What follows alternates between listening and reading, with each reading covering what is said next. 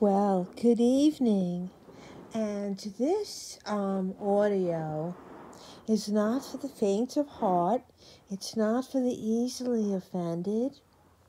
It's not for, oh boy, it's probably not for a lot of categories. And it's probably a little bit vulgar in certain ways, but in other ways, it's funny and honest.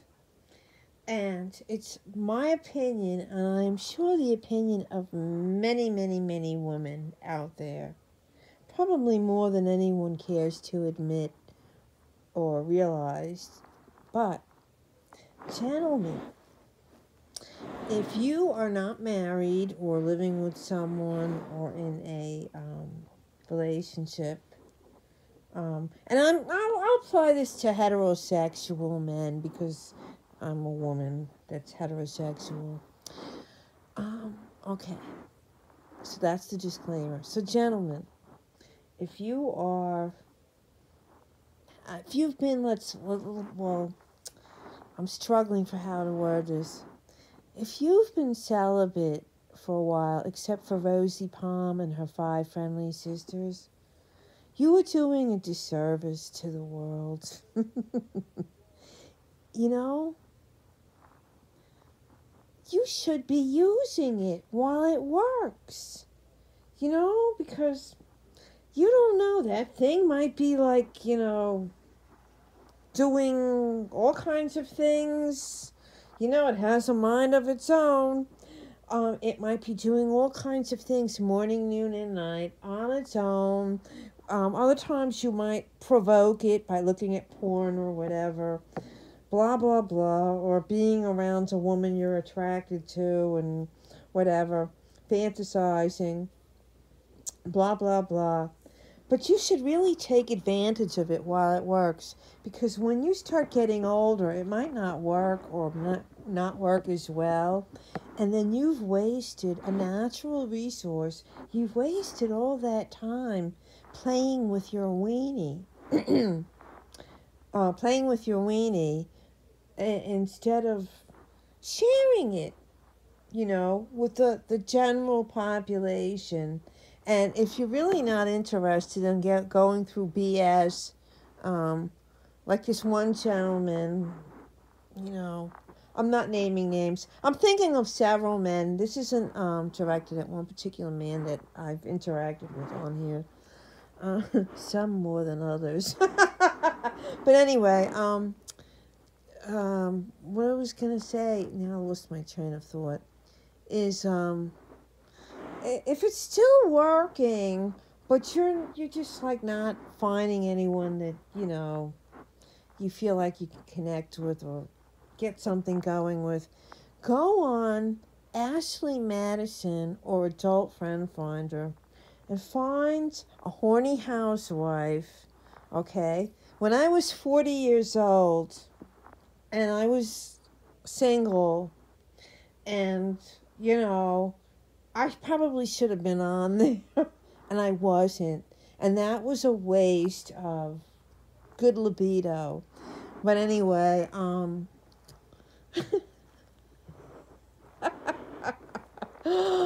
I don't think this is coming across the way I intend it to be.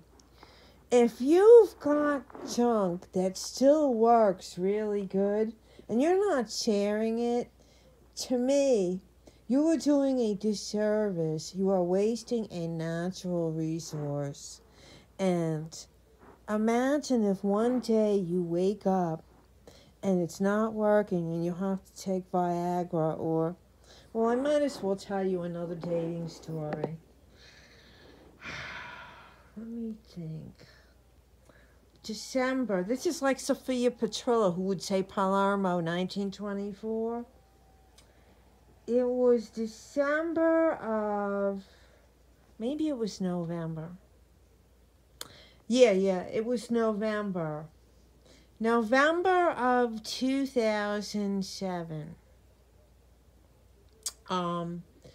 I belonged to a newly formed Twin Peaks fan club, and there was like a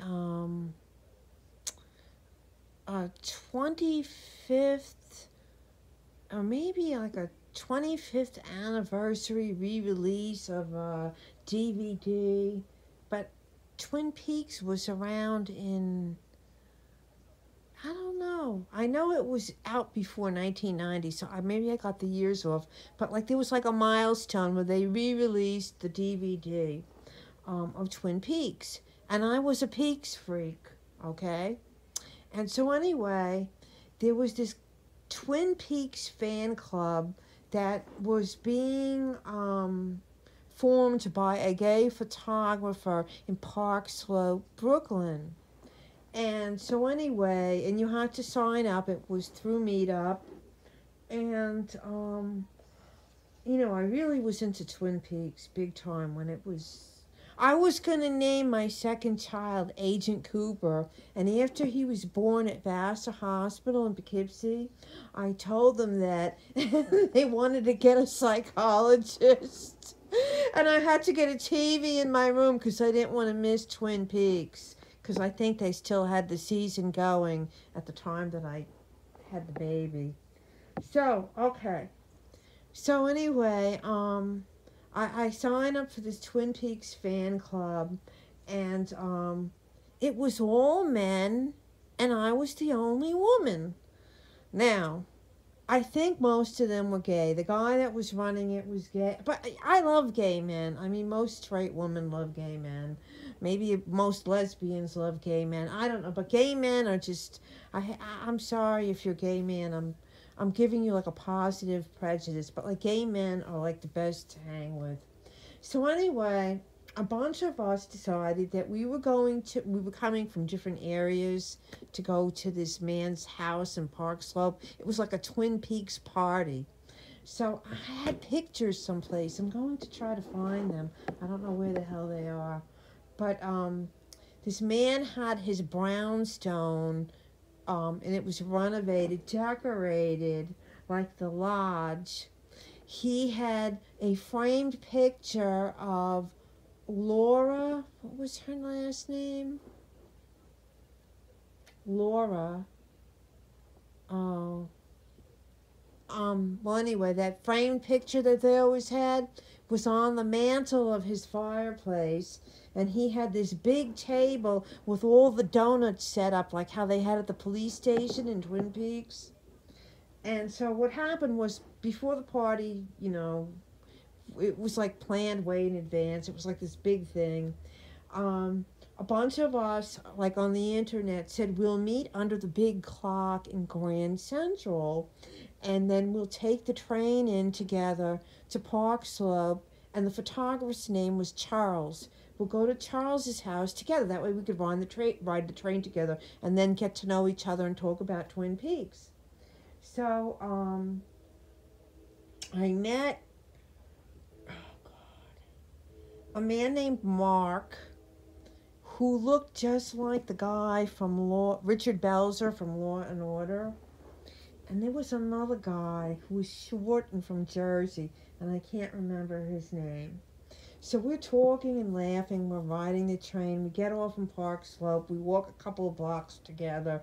The guy that was having the party was really great. There were all these gay men there, or I think they were mostly gay men.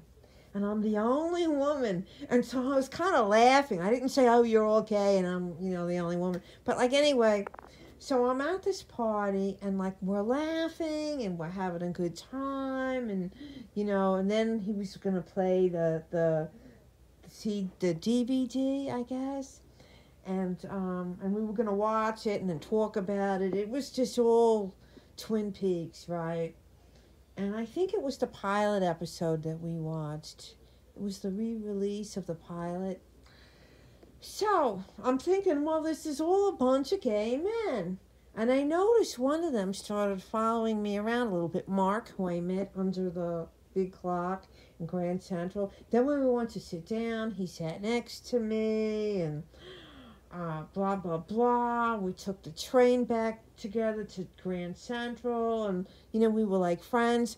And I was a little naive, and I thought, oh, wow, he's a gay guy that's not in a relationship and likes having a female friend or whatever. And I think we exchanged emails and phone numbers or whatever. And then, like, the next day, he contacted me and said, oh, I had such fun. It was really great meeting you. They're going to be lining the tree in Rockefeller Center, like, next week. It was like, you want to meet in the city and go? It would be a lot of fun. So I'm thinking that it's a gay guy that wants to hang out. So I go, and then we're having all this fun, no pressure, whatever. And all of a sudden I realize he's not gay, and I'm on a date, and he's into me. And I really liked him. He was like a friend. Like, I felt more like a friendship with him than a, I feel like I'm giving the wrong impression. I felt like it was more like a friendship for me than a sexual thing. But anyway, and and I was like kind of just taken aback, everything kind of, but I really liked him. I didn't want to not be around him or whatever.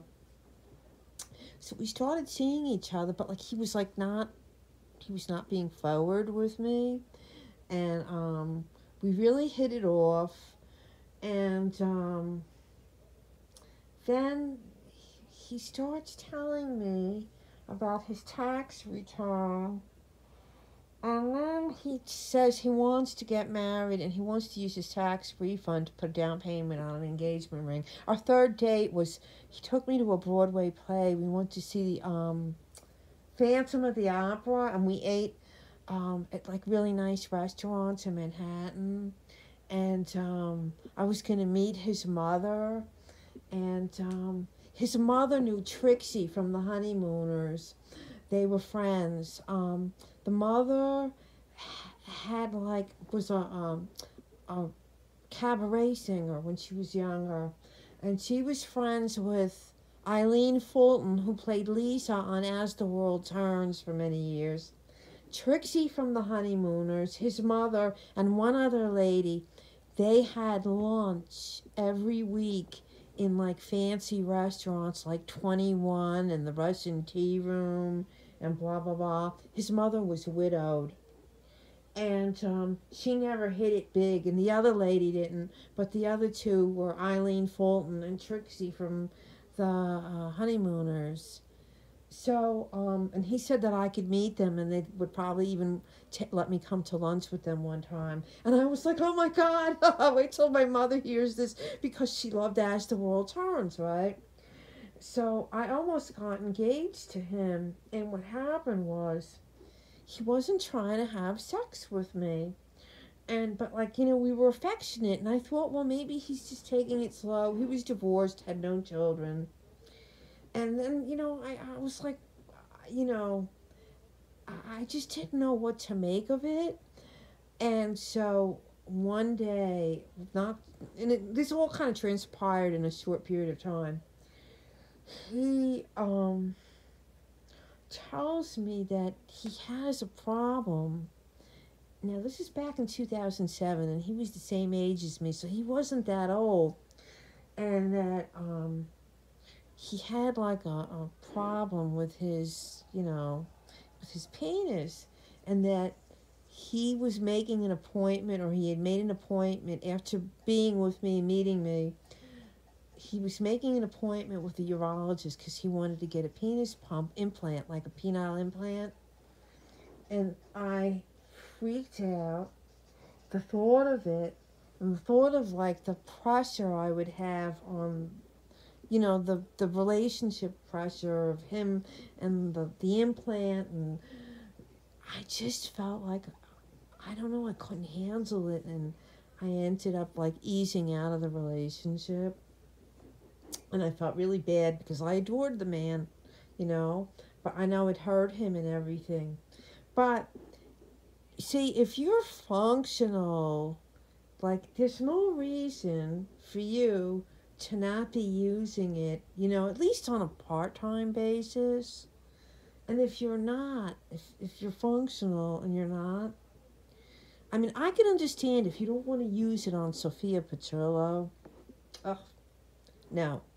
But I mean, I'm sure there are plenty of women out there that you would find, reasonably attractive, that would probably be happy to oblige without putting too many demands or restrictions on you or whatever. But anyway, oh my goodness. The title says it all. Anyway, gentlemen, please stop withholding your erections.